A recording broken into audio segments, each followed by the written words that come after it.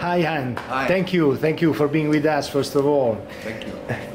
When I was playing in 1960, I played with Sonny Rollins, I played with Dexter Gordon, I played Ben Webster, to call names like famous famosi.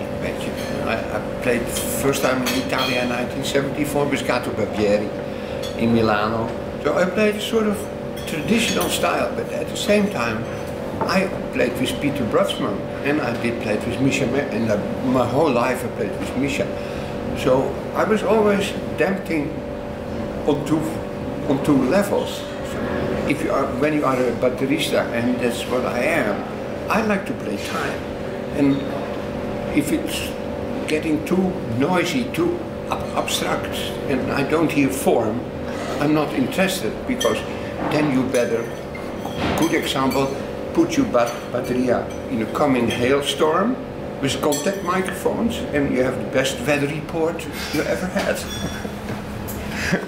I think if you are a drummer, you have to keep time, but you also have to swing. And swing is very, very, very difficult. You can play like a rattle, but swing is another thing. And swing is like, you think about Kenny Clark, you think about Philly Joe Jones, you think about Louis Hayes, in combination with the bass. And I do play with Ernst for about 35 years, and we are actually built on that sort of system. So you find each other. It's very, very, very close thing. But that's rare. You have many fantastic drummers in the world, but not everybody is swinging. Every day I think, how will it be not to be there? So I'm very happy to play. But my biggest aim is that I play very loudly, and suddenly I play myself, I disappear. The only thing what you see behind the drum kit is a cloud. I think, where's Han Bennink? He's gone. And that's my aim. Well, when you play in a theater, and you hope there are many, many people.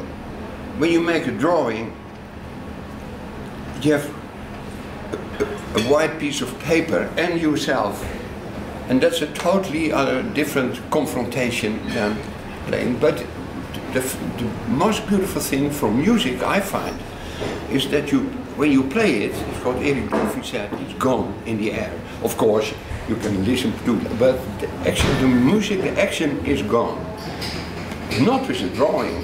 The drawing is the end of what your mind says. Yeah, I agree with what is on the white paper, finito now. And then Nietzsche says, destroy it right away, because it's the process. Musica is more direct and more people. When you have like a painting or a drawing, okay, but you still have to sell it. I'm reading lots of poetry, and I like good writers, but my life, like serving two masters, is already so busy. We live since a while in the woods in Holland, so I don't come from Amsterdam. I come from Hoger Smilde. It's totally different. It's a piccolo villaggio in the woods, and it's about 2 hours driving. Alamaki to Amsterdam, so it's far. But it's only sort of nature we still can find in Hollanda. Hollanda is like one big garden, you know. And it's all fixed, and the roads and stuff like that. So it's totally different. In Italy you can find wild spots in the Apennines. I've been in places, man, so beautiful. Yeah, you guys live in a wonderful country. Actually, it's not one country. There are many countries together.